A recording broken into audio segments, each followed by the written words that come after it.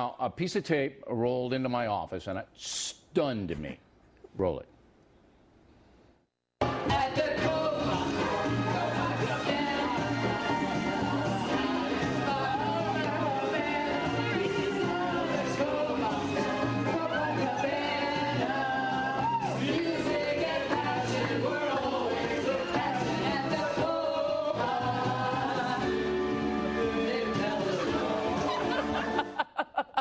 Ooh. Now, Barry Manilow is suing Miss Megyn and Bear and the other guy. Manilow's going to sue you.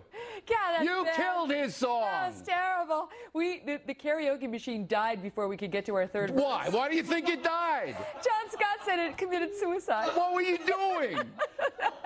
It was for the children, Bill. The children? What children? Trying to help the children.